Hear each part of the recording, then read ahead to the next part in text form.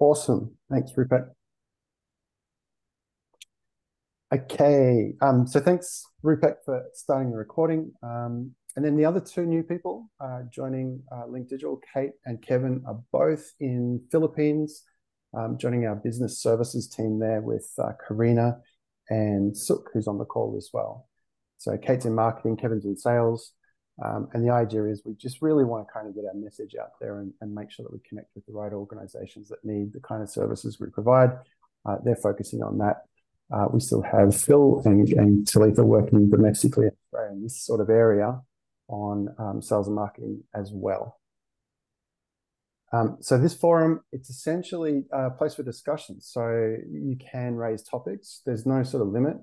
The idea is just to sort of think about who's in the room. Link's obviously a company that does open data services. So a lot of our customers will be in that space. We do web dev services as well around Drupal. So there'll be those sorts of topics. And so web experience, UX, UI, but also just the domain topics surrounding that are obviously interesting. So whether that's government service delivery or whether it's bringing together, as we'll talk about today, civil society. What do we want in our societies, and how can government be improved to support societies, or how can societal groups be improved as well? And the format is just to raise your hand. So in the bottom where the emoticons are, you can click on that, click to raise your hand. Whoever's speaking, if we have like a formal set of speakers, they can either take your question straight away, or they can bank them up and wait to the end of their sort of like bit, and then take them one by one. So that's the idea. And we can go on because the stuff that I'll talk about, I've got some slides for that, but I just wanted to introduce the folks from Pacific Community, Sio, Stan, and Leo. They're going to talk about work that they've done there, the portal itself, tech stack stuff. Talitha's worked with them on what the brief is. But the main thing I'm keen to hear about as well is just that tomorrow is kicking off their Data Viz Challenge. So it's a really cool event that I was involved in, or not minimally involved in last year as a sponsor and a judge. And yeah, it had some really good outcomes from last year. So I'm keen to see that succeed again this year. So I will kick out of this and let you guys jump in with your topics. All right, thanks for that, Stephen. And Stan is driving our presentation slides for today, and I'm just going to open up with an introduction and some context about who we are, what we're about. And then Stan will talk about the technology platforms, what we're doing in that space. And then Leo will, of course, talk about the Data Viz Challenge. And we may even invite Hoisty, who's also joined us from the Caledonian government. She's our partner in the Data Viz Challenge. So we'll get straight into it. My part will be very short, the boring part, and then I'll let Stan and Leo talk about the exciting pieces. So next slide, please, Stan. Who are we? So the Pacific Community, SPC, is the Pacific region's principal scientific and technical organization. We're an international development organization that is owned and governed by its 27 members, which includes 22 Pacific Island countries and territories. Our work supports the sustainable development aspirations of our members through the application of science, research, and technology. And we're mandated by our members to provide leadership in data and statistics for the Pacific region. Next slide, please. So for over 75 years, we've served our members in several sectors, including fisheries management, population statistics, public health, and education, and also in cross-cutting thematic areas such as climate change, our ocean and the blue economy, food systems, and gender equality. I'm working with our members for many, many decades. We've amassed a rich collection of data and information about the Pacific. So this is the first time we've used the slide, just the representation of the EEZ boundaries of the countries. Spatial data visualization for us is a big capability area that we're looking to expand and enhance the tools that we provide to, I guess, enhance the utility of the geospatial data sets that we have in our catalog. But that's a nice image there, we thought, because it shows the coverage of the scope of work that we're doing in the region. The Pacific is a big place. And you've got a list of our members there on the left with both our metropolitan countries like Australia, the US, the UK, New Zealand, and also the Pacific Island countries and territories. Next slide, please. It's done. Oh, I jumped too early. That's okay. So the Pacific Data Hub is SPC's strategic response to ensuring that we are managing the region's data resources well, and that we can continue to make this valuable resource available for public good. Our program of work recognizes the important role that we play as data stewards for the Pacific, and ensuring that we must continue to evolve and respond to the changing development, social, economic, and environmental challenges that our members face. So we're aiming to provide access to the most comprehensive collection of timely and reliable data about the Pacific to inform better policy development and decision-making for the Pacific. So why do we need a regional data infrastructure?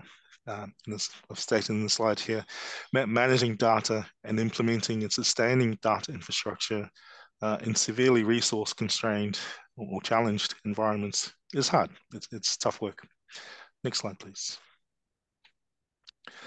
The challenges in providing access to timely and reliable data in the Pacific for small island developing states are multifaceted.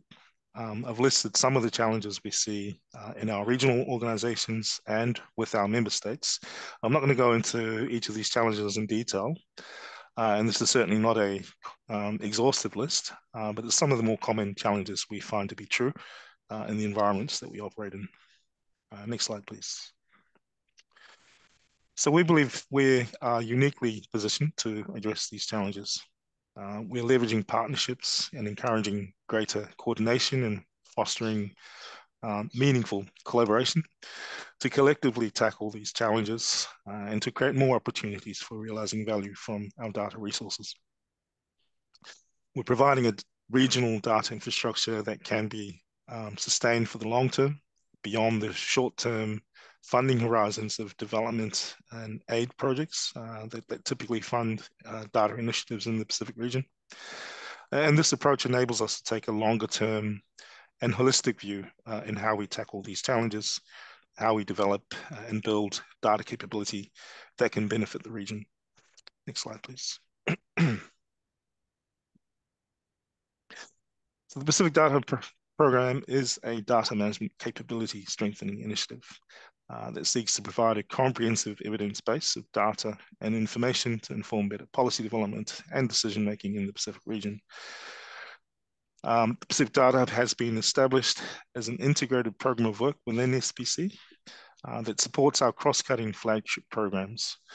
It's leveraging resources from across the organization, including systems, shared processes, people, expertise, and relationships to bring data to the fore in addressing the most important development, social, and environmental challenges that our member countries and territories face.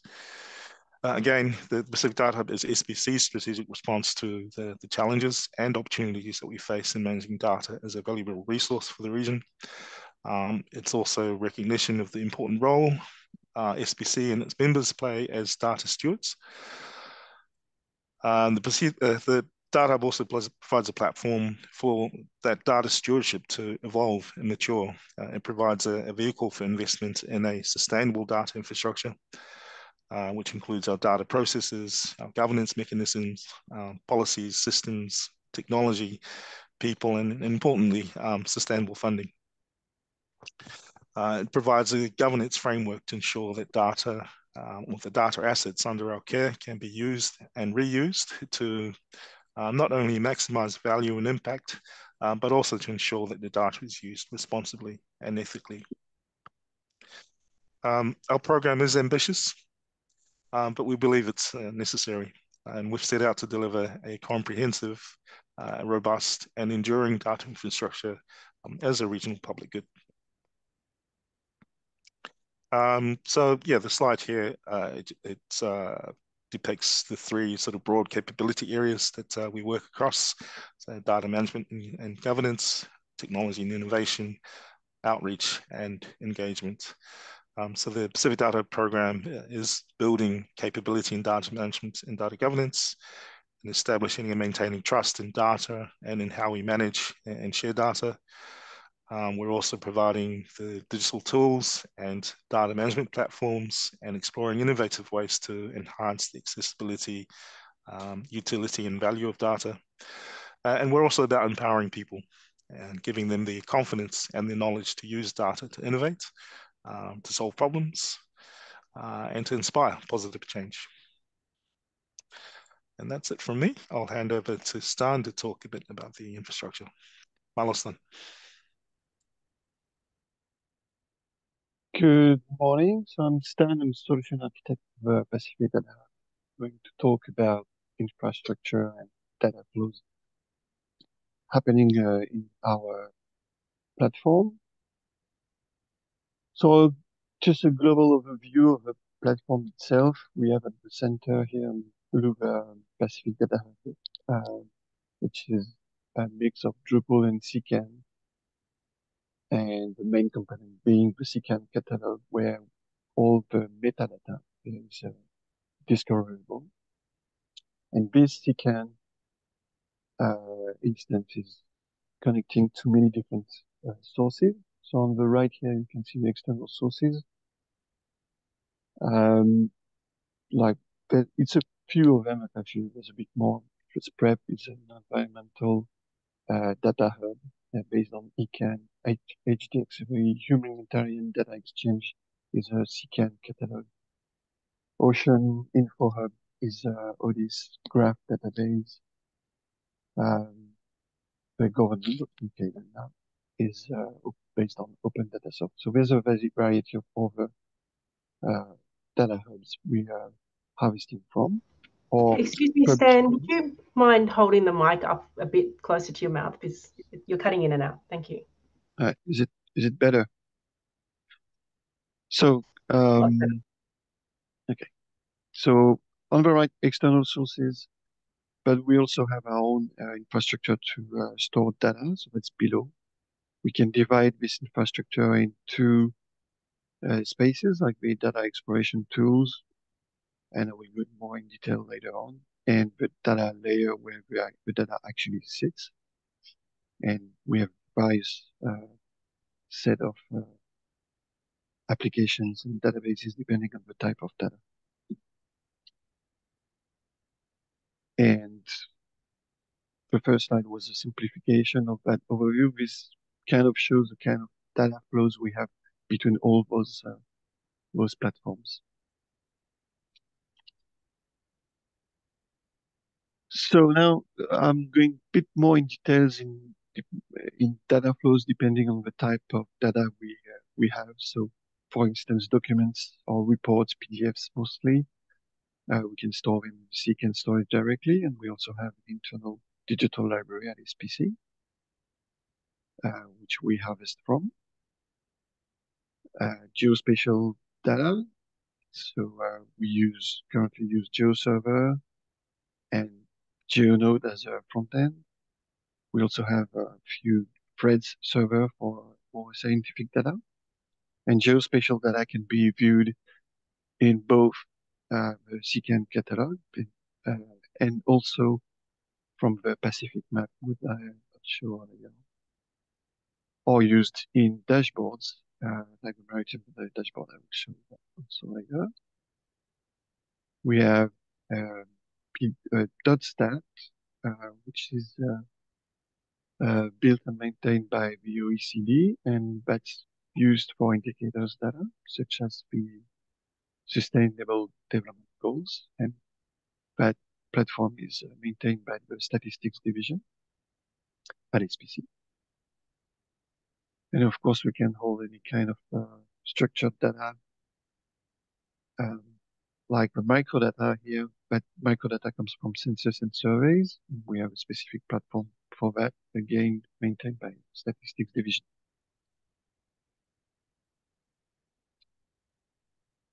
So let's deep dive a bit into data flows and user journey.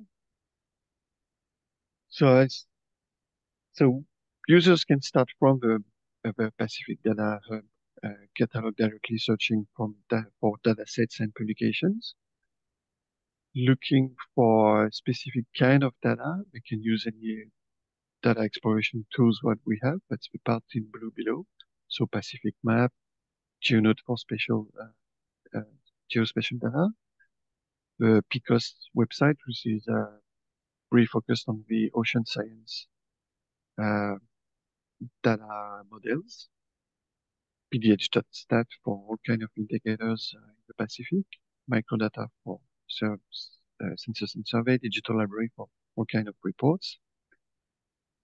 But what is probably more interesting for end users is to start with a dashboard. So looking at a specific topic. So they want to look at SDGs across the Pacific, then we go to the Sustainable Development Goals dashboard. We want to know more about maritime boundaries. We will start in the maritime boundaries dashboard, and so on and so forth. And we have many dashboards, and we build more and more every now and then. What is interesting here is that to see that both data exploration and dashboards both connect to the same source of truth in the data layer. They can also connect, it's not, you cannot see it here, but they can also connect to external sources, which I listed before, SPREP, OIH, and so on. Few examples, I'll try to go quickly. So the SPREP, which as mentioned, is a partner, long-time partner with SPC. It's focused on the environment data sets. So we harvest from them we harvest the metadata to the CCAN catalog. And from there, once into the CCAN catalog, it can be reused in dashboards or even viewed in the Pacific Map application. PCOS catalog, that's the other way around.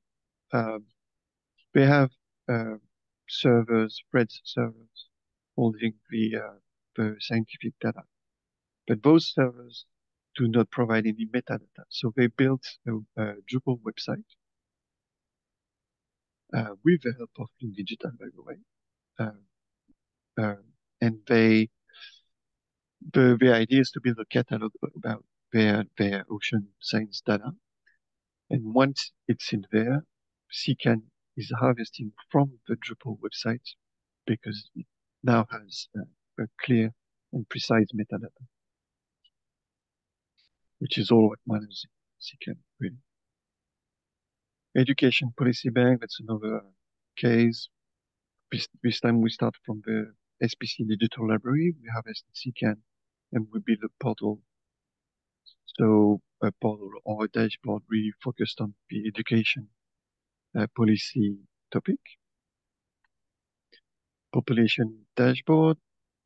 This time we use .stat as the data source, and it goes both ways. It's harvested by CCAN, so it shows and it's discoverable in our catalog. It's also used directly into Power BI. And actually, this one has been built by Leo McCall using Power BI. Sustainable development goals. So again, coming from .stat, and we have quite a few pages showing all kind of charts for every goal, every target in the VSDGs. Maritime boundaries dashboard. So this time it's using geospatial data, and I'm going maybe to quickly show it looks. This one, So this one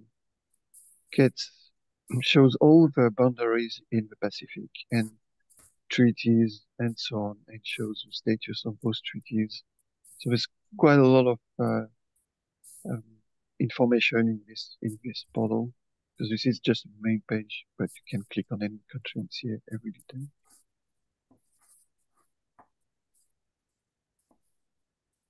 While I'm here, I could show the SDG dashboard as well quickly. This is charts generated from data coming from .stat with the now very famous progress wheel, again developed by Think Digital. And if you click on a specific topic, you can see the contribution by every countries, and then for every target, some kind of charts showing all the details. I mean, different kind of charts depending on the target we're looking at. We also import data from existing programs and websites, because sometimes there are 2 or 3 years programs that are going to an end, and we need to get the data back into CCAN so we can make sure it's still live and still online. So all those things, of course, to build all these things, we did face a few challenges. So I'm going to list a few ones. In all data, while we try to promote open data, some data sets need to be restricted because they are a bit sensitive. Luckily, CCAN does offer a workflow for this kind of request, so the data is still discoverable through metadata, through the catalog, but users can request access to the data owner. So this is a fairly simple workflow here. User sends a request, data owner receives the email, and owner confirms or denies, and then the user gets a link to the data. That works great as long as the data is in CCAN, is directly in CCAN store. But because we have all those sources, data sources, sometimes we need the user to go directly to the other source. So we're still working on trying to improve the user experience with that. Harvesters. So initially we did use CCAN harvesters, but because the sources keep changing, we have fairly high maintenance and we need to react quickly because you never know when it's going to break. And we finally decided to come with a separate app, which is Python Flask app. And so we run our harvesters from there, and it's easier for us to maintain and monitor. So you can quickly see here on the screenshot, there's quite a few indicators. We see what's happening when it has run, when it has failed, and so on. On the same application, actually, we do monitor metadata, because one of the big challenge in our case is to make sure that metadata is actually of good quality, data coming from so many various sources. So we have this dashboard that shows what kind of data we have and how much, how many fields are filled for each data set. And we're, of course, trying to improve the user experience as we go, and kind of through an agile process, starting with the user focus survey, looking at analytics, getting some user feedbacks, and then updating the website and redesigning pages and dashboards and so on. Thank you. I'm going to stop here. Maybe before we jump to Leo for the data viz introduction, if you have any questions. I definitely too. I can't see any hands, so I will jump in and be selfish with my questions. So I think Stan, like your overview shows a pretty deep technical ecosystem of different solutions to build the data infrastructure for Pacific community. And Sioeli, you kind of talked a bit about coming together and meeting the challenges of the community. and the leadership, I guess, that the SPC had to sort of like come forward with. I find that really interesting because I think when other jurisdictions with their data catalogs come together, they might not have the same sort of challenges. So they're coming together around an open data declaration or a policy or a program, very much supply side from the government's perspective. Whereas SPC has kind of identified these challenges of all the community members. It's too difficult or too expensive or too challenging. Where would they all start to meet the needs of their own sort of area to publish their data sets? So the leadership that was required is like a true ecosystem understanding. And I guess what lessons could those other jurisdictions learn in terms of aggregating or bringing together the needs of so many parties? Is it similar to bringing together government agencies for a jurisdiction, you think? Yeah, it's fraught with challenges.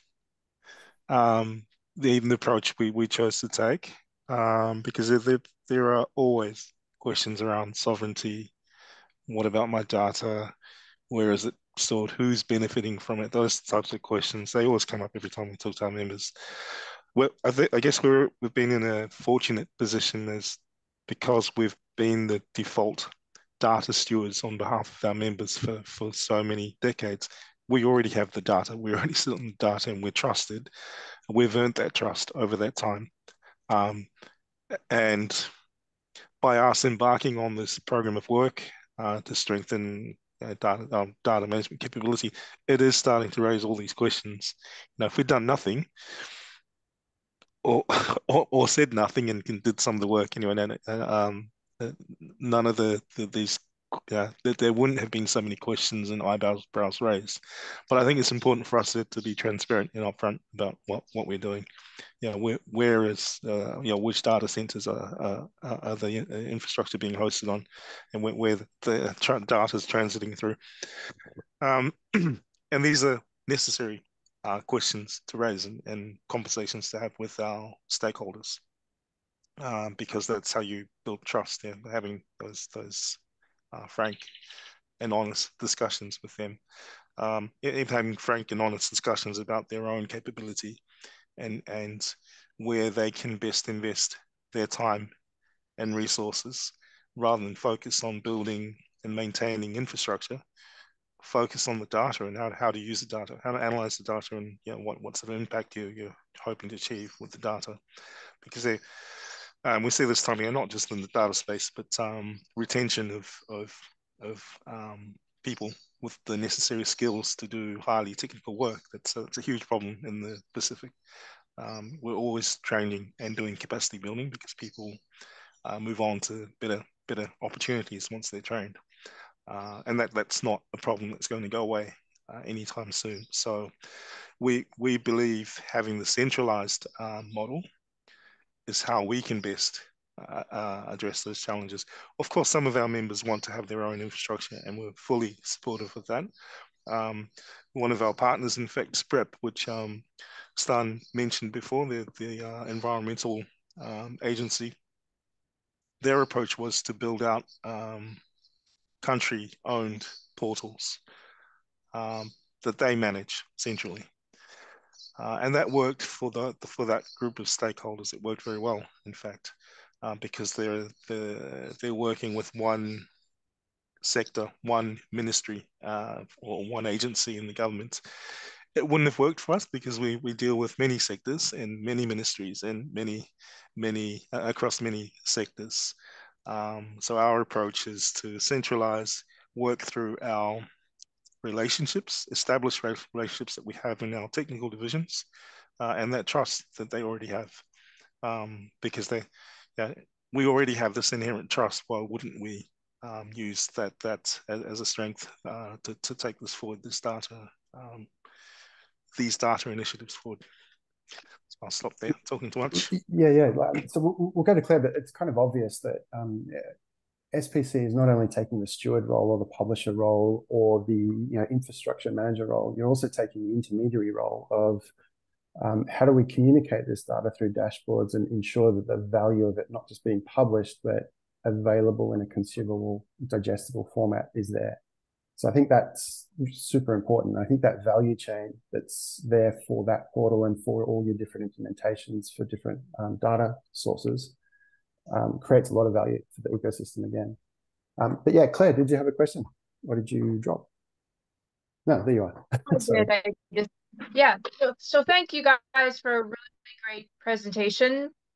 We actually modeled a lot of our repository structure on your format because we do scientific research and we try and share it both for scientists and for the public. And we are also a UN academic sustainable development goal hub for clean water and sanitation. So that is one of our key goals, is trying to address not just SDG 6, but how we support the other SDGs. So there's two questions I had.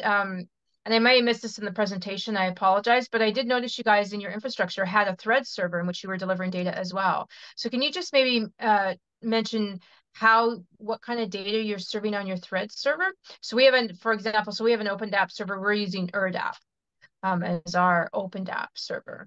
Which I understand threads is a different type of OpenDAP.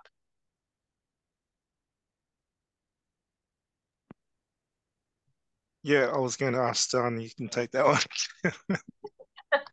And I know we're using threads. I wouldn't say unusual way, but in a challenging way. We haven't chosen the easiest path because of the irregular grid arrays that we work with. But I'll stop there and let Stan talk about it. He knows more about this than I do. So before I try to answer, please know that we are not specialists of this kind of data, and that's why we rely on our divisions to serve the data. So the threads server we've set up with the PICOS team is to disseminate data models that they created themselves.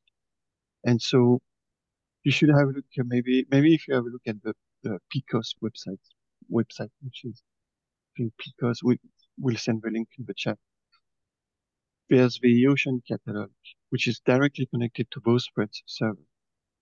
And there's some map viewers based on the leaflets.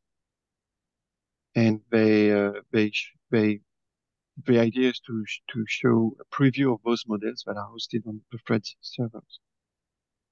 Now, I can't spend too much talking about threads because threads is not an easy one to maintain. We had to face many challenges. We tried many different setups in kind of infrastructure. Yeah, is that enough of an answer for you, Claire? Or do you more? Yeah, and the link is great. Thank you. So so one of the things our group does is we're climate modelers. We have a climate modeling section. We do global climate models. And I think that sounds like kind of what the PCOS group that you're doing, those are the kind of things you're trying to address. Mm. And it looked like you might have like a visualization piece as well, which is what I was really interested in, because that is a real challenge with trying to show the general public how climate data actually relates to real world information, for example. And then for your SDG work, you have your SDG dashboard on your Drupal front end. So is that is one of the sections in your diagram, your architectural diagram you showed? Like, so where does the SDG data come from that you've sort of amalgamated and show summaries of on your front page? Right, so the SDGs are stored in the .stat application. So .stat is it's kind of database for indicators. And there's both backend and front end. So the SDG dashboard and the high charts, actually, we used the JavaScript library we used is connected directly to .stat. Well, actually, no, right now there's goes through Drupal because we have some kind of cache system. So Drupal connects to .stat to get the data directly from .stat as SDNX and then transforms it for the high charts library. Anyway, again, it's another story of who maintains the data, and the data is maintained by our SDG expert within the statistics division at SPC. And she works closely with every country. Great, thank you guys, and thank you for the presentation. Cool.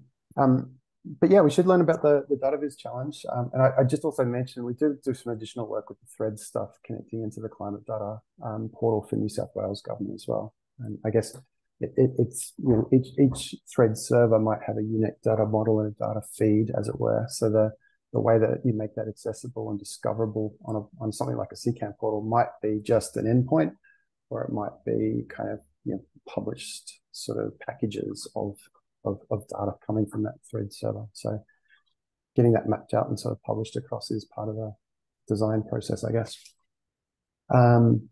Leo, did you want to talk about the DataVis challenge? We're going to run out of time. I have to talk about OGP stuff as well. Yes, of course, I want to talk about the DataVis challenge, guys. So, hello everyone. I will try to be short, and so we can have time for some questions if you have. So I'm a data analyst at SPC. I'm working with quite close with CEO and Stan, and they're in my team for organizing this challenge. And we see, which is who is already in the call, is also a co-organizer, sorry, for this challenge. So brief life into Pacific data, which is our slogan for this DataVis challenge this year. Please, Stan, can you go to the next slide? So I will try to give you the most important information of this challenge. So it's running from the 1st of September to the 31st, and our goal is to raise awareness about Pacific data, and but it's open for everyone and it's free. You can participate quite easily. And you can win up to $5,000. So the first prize is $5,000, but you have to know we have two categories. One is interactive dataviz, and one other is static dataviz. So for the interactive dataviz, we are thinking about dashboards and all this stuff you can do with Python and R and all the tools you can use. And for the static database, we think about a poster, for instance, and when you use Illustrator, even sometimes a nice PDF file, whatever you want to produce, we are really open-minded about that. And this year we have a special theme, which I can't reveal yet because our official launch is tomorrow. So we will reveal the theme tomorrow and the datasets provided this year.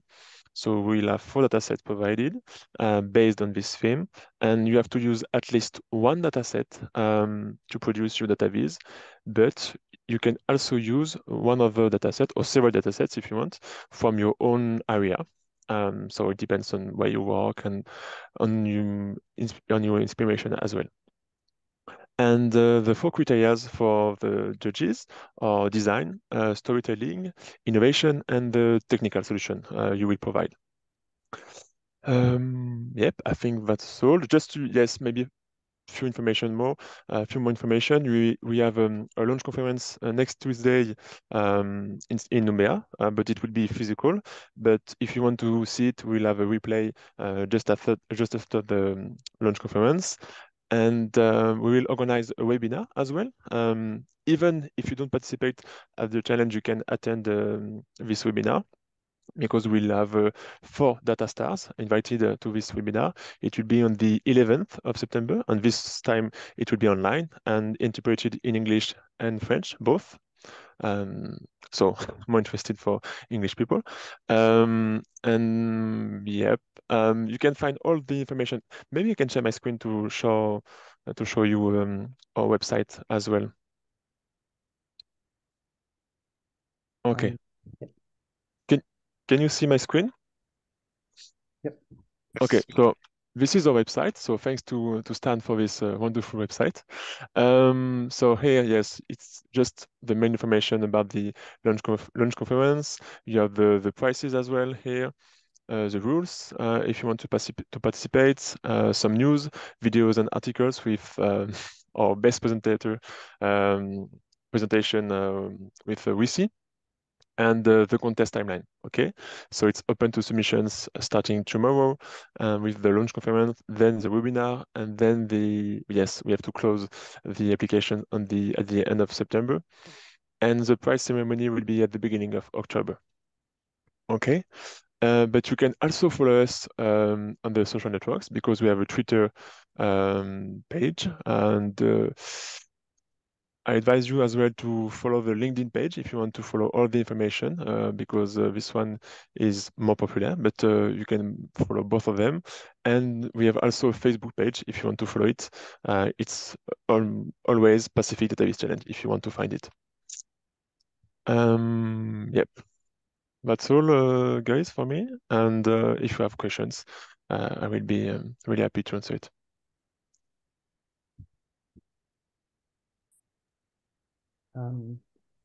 Awesome. But yeah, my only question is, what do you expect this year that will improve from last year? Because last year was pretty awesome, I thought, in terms of the applicants, the spread of people who got involved, and actually just the quality of how it was all run. I was really impressed with how you folks ran it.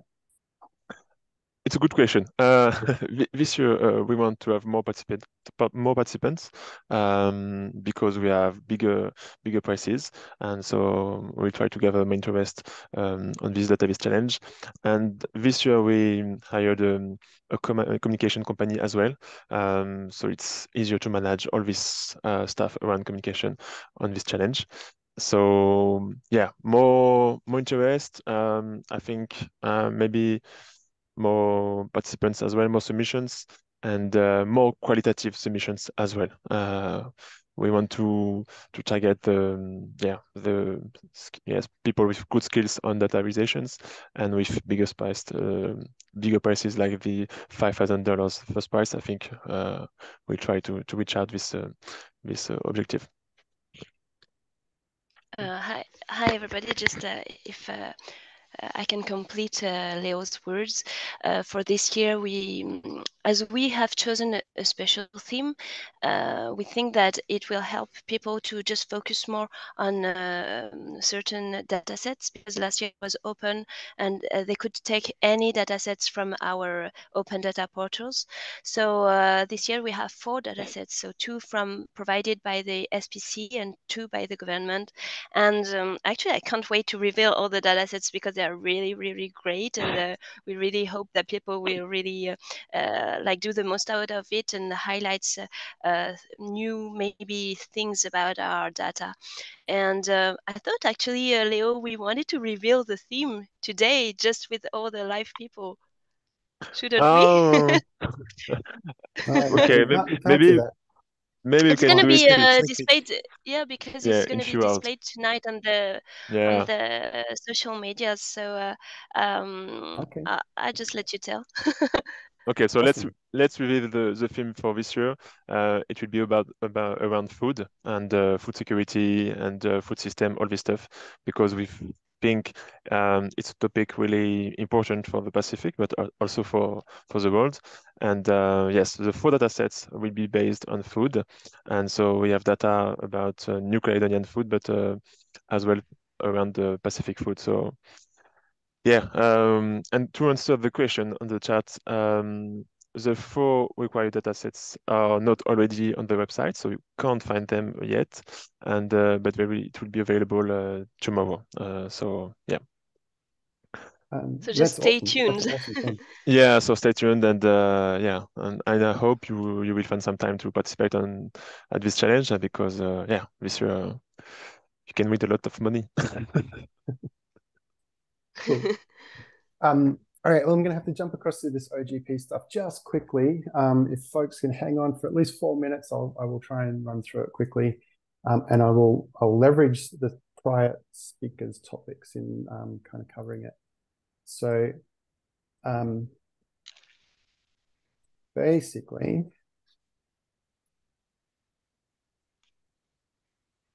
where are we? Yes, Talon. Yeah, so Open Knowledge event is on the 4th of September. Then the Digital Summit for Talon is on the 5th of September. Open Government Partnership, 6th to 7th September.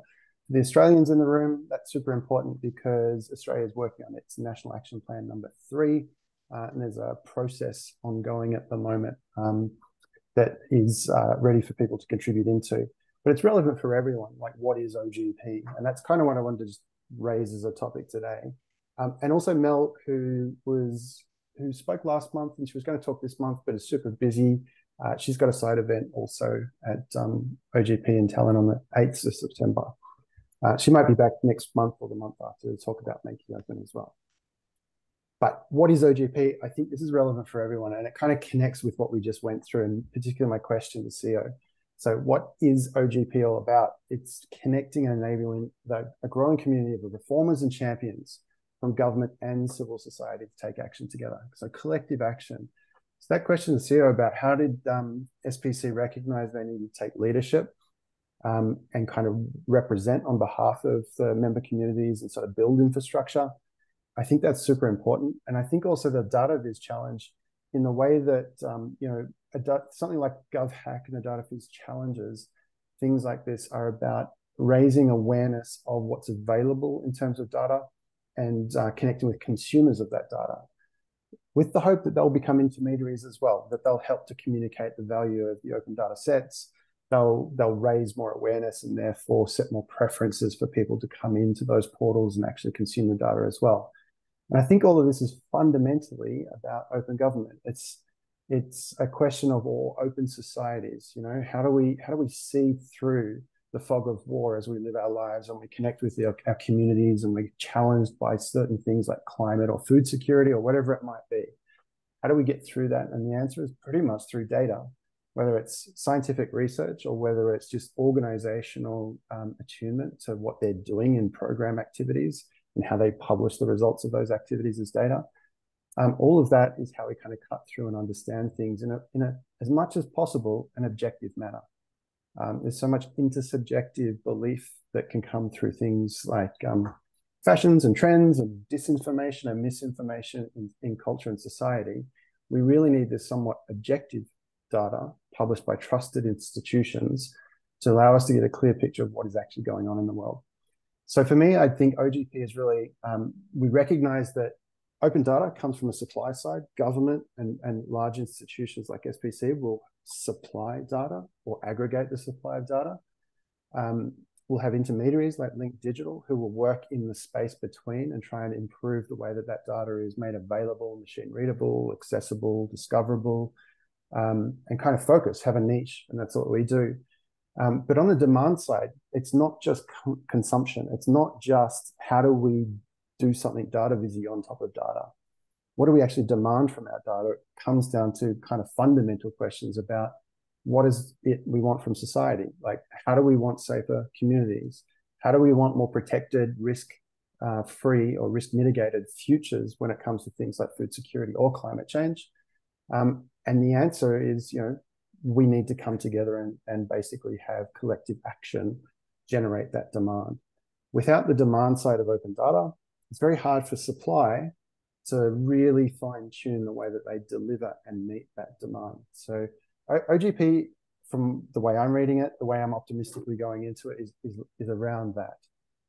As putting myself forward as more of a civil society side of the thing, I am an intermediary. I'm working in the space between the two, but as a co-student of CCAN, I'm super keen to understand how we can generate more data demand. How do we really bring institutions in the civil society together and have them collectively agree what they need from government or what they need from big business or what they need from large representative organizations like SPC. So with that, again, back to Australians, Attorney General's is running the process at the moment. They're carrying the process for the National Action Plan for Australia. The National Action Plan, in your country will also be up every couple of years. So this is still relevant for everyone else. In Australia, the kinds of issues that we're discussing are listed there. Digital transformation, hot topic items like AI, which come with all sorts of things like ethics, consent, and agreement. anti-corruption, like the standard of government and making sure government is good. Service delivery in terms of how we equitably deliver services to all members of communities through government service delivery. Budgetary efficiencies and making sure we don't spend tax dollars' money poorly. Public safety, all the normal stuff you imagine, we essentially offshore to government, or inshore, I should say, with sovereignty to our own governments. We trust them to do these things, and they need to reciprocate and do it openly so that we can kind of audit and be comfortable with the way that they're doing it. That ensures ongoing trust. So the consultation is open. It is a pretty short consultation process. It's only a couple of days left. To give you the heads up, it's super easy. It doesn't look too troublesome for anyone to contribute into. These are the sorts of questions they ask, these 5, across 3 different areas. So public participation and engagement. Do you support the working group's approach? What's one problem relating to public participation? And then that one that I've bolded there, what's a specific action? This is what it's coming down to. The National Action Plan is a list of actions that the government will plan to do, largely in combination with civil society over the future years. And then we'll report back to OGP and to how it's going. So what is the specific action you might want to put forward? And then it's validating. How could the impact of this be measured, and what approaches and things like that? Same sort of questions, basically, for 2 other thematic areas: government and corporate sector integrity. Again, the crux is they're looking for actions, and then strengthening democratic processes. I think I've mentioned a bit in the past, and even just earlier today, about disinformation, misinformation, what that does to erode trust in public institutions, which is so important, because without trust in, say, judicial processes or trust in public institutions, society just fractures more and more. You can't really operate in good faith with your fellow citizens if you think that there's some sort of third party, poorly sort of run intermediary working to hold you together as a society. So government, whether it's on the side of law and order, or whether it's on the side of just standard government spending money to provide services, we need to trust those institutions. And then lastly, the co-creation process. This is the last sort of area of questioning that's in this process. They've published this infographic. It's basically what we're in the middle of at the moment, this deliberation and consultation. It is very fast because, Australia, we almost missed the chance. I think we had to get an extension, maybe for the 2nd or 3rd time, in order to submit the NAP before we got kicked out of the whole OGP. But we're there, we're ticking boxes. By December this year, we need to have it submitted to OGP. So this accelerated process is to get us back on track. And yeah, I'll be there next week, and then participating, learning about collective action. I really want to kind of bring what I learned back into forums like this, projects like the CCAM project, and forward-looking mission for Link Digital. How we operate as a corporate entity, I think, is obviously connected to how societies should be formed into the future and what kind of good actors you have in the commercial space. We do have a business model, we do make money, we do pay for staff, but ultimately we create value, and that is measured in the context of society, not on a balance sheet, not in profit and loss, right? So then after that, I'll be in Toronto, so will Mark. I think he's already traveling, but he'll be there. We're hosting an event with the Canadian Open Data Society, and that should be really fun. I might talk about all the kind of stuff I just waffled on about. I'll be super excited from all the conversations in Tallinn. And for those who can make it physically in Toronto, there's the link, and this deck will be shared. And then lastly, on our YouTube channel, Public Forum #1 with Peer and Ambiguity. You can catch that one now. It goes for about an hour. And yeah, 13 minutes in is Amber, 26 minutes in, I think, is Pia, and her presentation is super cool. So grab that one. And then a general call out. We do have CCAN installations, but for those who missed it, the CCAN installations of things like extensions and how to do your dev environment, they're also up, posted up there recently as well on our YouTube channel. and this will be there as well. So there's a bit of an inception moment for those watching this on YouTube and hearing me talk about it, because there you are. And then next week, Jamie, not 100% confirmed, kind of confirmed, but then I realized I got the dates wrong. So it's the 28th. I think when she wakes up, then she might confirm. But Kate as well, she's put together a podcast recently. She's been pumping out some really good interviews. And she's the Chief Data and Insights Officer at UNSW here in Australia. Go check out her podcast, datarevolution.tech. She'll be coming along to have a chat, just generally about data and whatever she wants to cover, because she's got a lot she can talk about. Jamie, working with Deloitte, but she worked with the OGP when Canada was co-chair, and she's worked in the open government space in BC, as well as federal in Canada, which is currently with Deloitte. New paper, talk about that. Very similar to the ONDC Foundation 4 from, if you look, you can follow the link and have a look. It's very similar, all about capability building, data literacy skills, all that kind of stuff in government institutions. Boy, I ran through that quick. Any hands? I did go over, but you know, I was late to start. Too much of a whirlwind. Too many hands. They're all off in the dust. Just a comment from me, I guess, Stephen, on OGP. Of our Pacific Island country and territory members, only Papua New Guinea is a member of OGP. Yep. So it would be nice to see the other Pacific Islands considering to sign up for OGP as well. Yeah. Well, I mean, Australia's not really doing great. It's a process, and I wouldn't say it's a difficult process, but it requires kind of like longevity and thought and action and planning. And it's not easy to run as a political flag. It's not going to win your votes. It's not, no. And I think at different times, different governments might say, yes, we're doing OGP because it's an easy thing to promote themselves through. But then there's a change of government and things change and no one really cares anymore. I think that's the good thing about it. That's meant to be the good thing about it. It's meant to be ongoing, right? But it means that it's hard for a government to just pick it up as a political win, which means it immediately starts as a cost center. And I think that's a telling point around supply versus demand. If there's no civil sector demanding that their local government get involved with OGP, the wins for a local government is not really massive. It ends up being a political win. That's it. Subject to all those issues. So I think, for me, the time right now, the next generation of open data, the revolution, whatever it is, it's on the demand side.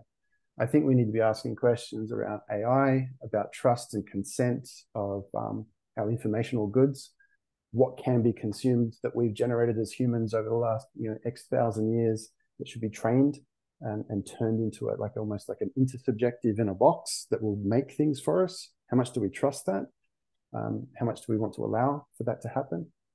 And all of these things from a demand side, we really need to rally people together, because I don't think there's a problem with government trying to supply data or ethics or good guidance or good governance.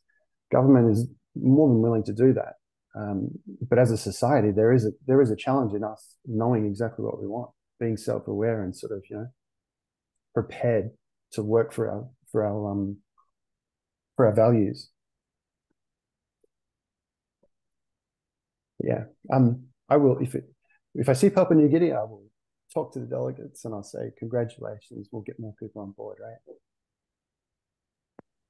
I believe they're in a similar situation where they signed up, it was all go, and then interest sort of waned. And there are a number of commitments that they've signed up for that they haven't delivered on, so they're picking that up again as well. Yeah. Cool. Well, we should wrap it up because I started late. We're now over time by 12 minutes. I apologize to everyone for not being ready to record, but thanks for coming.